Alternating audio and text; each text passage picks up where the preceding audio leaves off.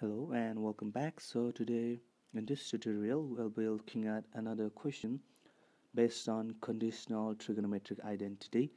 So here we are given a condition that the sum of three angles ABC is equal to pi radian, and what we have to show is that this left hand side of our equation should equal to our right hand side. So for proving this we have to start from our given condition.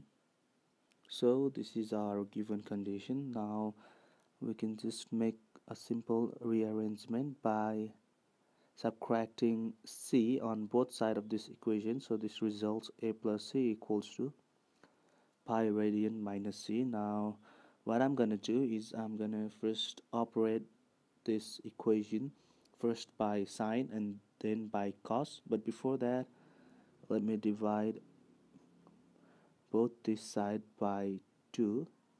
So the more simplified form will be a by 2 plus b by 2 is equal to pi radian by 2 minus c by 2. I've just distributed the denominator c to both the expression and the numerator.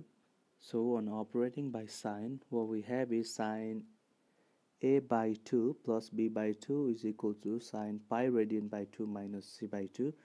So here pi radian by 2 is nothing but simply 90 degrees. So we know that sine 90 degree minus theta. So if we have the expression in this form, sine 90 degree minus theta, so this simply implies it is equal to cos theta. So here in place of theta we have c by 2, so we can simply write cos c by 2. And on operating by cos, we have cos a plus b by 2 equals to cos pi radian by 2 minus c by 2. So once again cos 90 minus theta is equal to sine theta. So in place of theta we have c by 2, so we can simply replace cos 90 minus c by 2 by sine c by 2. Now this is what we have proved just right now from this given condition. Now I'm going to take the left hand side of this equation. So here is my left hand side of the equation. Now I'm gonna use the formula for, we have the formula that cos 2a is equal to 2 cos squared a minus 1. So if we are talking about sub angle, then we have cos a equals to 2 cos squared a by 2 minus 1. And now I need the value for cos squared a, so I'm going to take 1 to the other side. So this gives cos a plus 1 equals 2 cos squared a by 2. Now on dividing both sides by 2, what we have is cos squared a by 2 is equal to cos a plus 1 and then divided by 2, but we have here minus cos squared a by 2. Now let me replace the value. I have here minus, and then cos squared a by 2 is simply cos a plus 1 divided by 2, plus we can do the same for cos squared b by 2, so we have cos b plus 1 by 2, same for cos c by 2, cos c plus 1 by 2. Now let me distribute the negative sign for both the expression inside the parentheses. So I have minus cos a and then minus 1 divided by 2 plus cos b plus 1 by 2 plus cos c plus 1 by 2. Now I'm going to take the lowest common multiple. Here I have 2 and I can simply combine the numerator. So minus cos a minus 1 plus cos b plus 1 plus cos c plus 1, and I can get rid of negative and positive 1. So that what I have is, now I'm going to take 1 by 2 at the front, and inside the parenthesis I have negative of cos a, cos b, cos c, so plus cos b plus cos c plus 1. Now what I'm going to do is I'm going to use the formula. I'm going to use the formula for cos b plus cos c. So we have the formula for cos c plus cos d, which is 2 cos c plus d by 2 times cos c minus d by 2.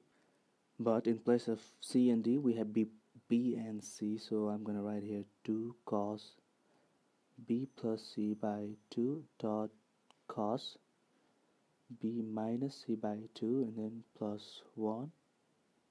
Now I'm going to replace this value right here, cos b plus c by 2 by sine a by 2, the same analogy as this equation.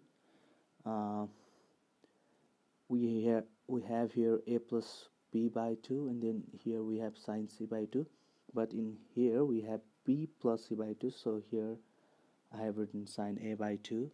I hope you'll understand this. So what I have is 1 by 2 and then minus cos a plus 2. So for this cos b plus c by 2, I'm going to write sine a by 2 dot cos b minus c by 2 and then plus 1. Since we have here sine a by 2, I'm going to change cos a in terms of sine a by 2. We know that cos a is equal to 1 minus 2 sine squared a by 2. So I'm going to use the same formula here. So this gives me minus 1 minus 2 sine squared a by 2 plus the remaining term. I'm going to write it as it is. Now I'm going to distribute this negative sign. So I have minus 1 plus 2 sine squared a by 2 plus 2 sine a by 2 dot cos b minus c by 2 plus 1, and I can get rid of negative and positive 1. After that I have this term right here. Now I'm going to take 2 sine a by 2 common, and I have sine a by 2 plus, here I have cos b minus c by 2. Once again, what I can do here is I can write sine a by 2 as cos b plus c by 2, the same analogy as here, plus cos b minus c by 2. Once again, 1 by 2 into, I have here 2 dot sine a by 2, and then for this term inside the parenthesis, consider that it is in the form cos c plus cos d. So once again we're going to apply this formula, cos c plus cos d, which gives 2 cos c plus d by 2 means c plus d divided by 2, and then cos c minus d divided by 2. C is b plus c by 2 minus b minus c by 2 and then divided by 2. Now I can get rid of these 2, so I have sine a by 2. Here once again I have 2, and now just a simplification. Here I have b plus c plus b minus c divided by 2, so this 2 also I can multiply over here. Similarly, cos b plus c, I'm going to distribute this negative sign, so minus b plus c divided by 2 into 2. Finally, I can cancel positive and negative c, negative and positive b, and then I have sine a by 2 times 2 dot cos b plus b is 2b, so I can get rid of 1 2 and 2 over here, so I have b by 2. So c plus c is 2c, I can get rid of 2 and 1 2 over here, and I have cos c by 2. So after rearrangement of this equation, we have this, so it is our right hand side. This is what we have to do in this question. I hope it is clear to you, and thanks for watching.